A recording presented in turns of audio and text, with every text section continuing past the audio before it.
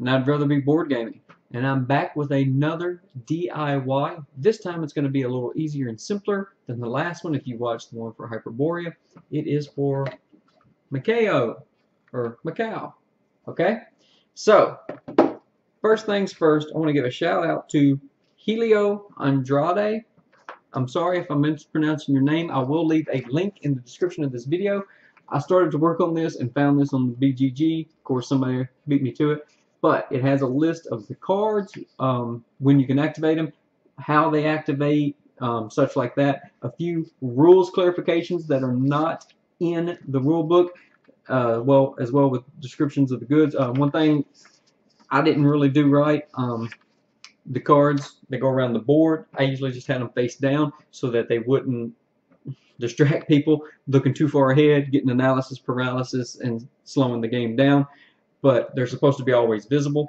And one thing is, if you don't play with a full complement of people, you don't have all the cards available, so you don't always know what card is that going to work with and such.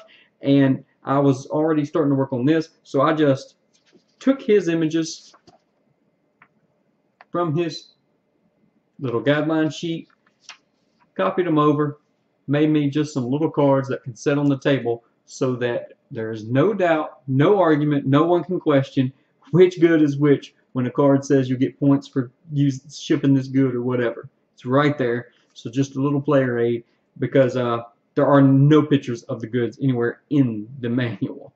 And some of these rules did need clarifying. So props to them, and I will, like I said, leave the link in the description for the board BGG. And then let's see what I did with my game. Now you can probably find the PDF for this as well, but I didn't even look. I made my own.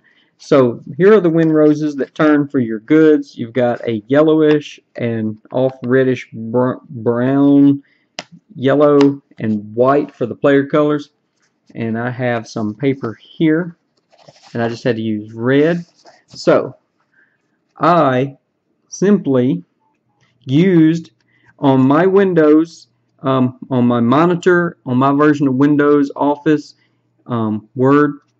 I showed you in my Werewolf Inquisition that at 77% zoom, anything I hold up on the screen is exactly how it's going to print. So I simply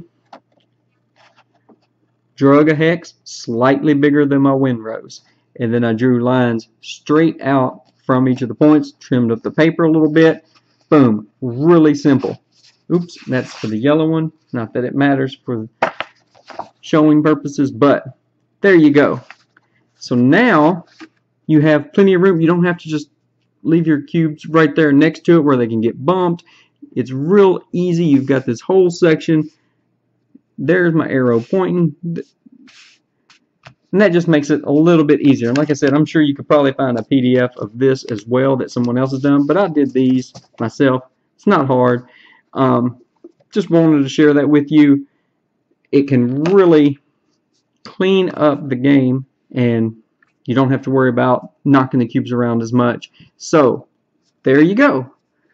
Hope you enjoyed that. So like I said, this week's DIY, really easy and simple. But I had to kind of show this off. I thought this was really great. And my little wind roses. I started off with my DIY projects. Just something simple and easy to improve the games that I enjoy playing. Just to clean up some of the little annoyances. And anyone can do this. And so I just wanted to share that with you. And even when you print this out, I'll just trim this up just a tiny bit. It's just slightly bigger than the manual. So it will fit right in the box, no problem. And so yeah, hope you enjoyed it. Hope to see you again soon for another Rather Be Board Gaming DIY or playthrough. Alright, thanks, have a great day, and see you again soon.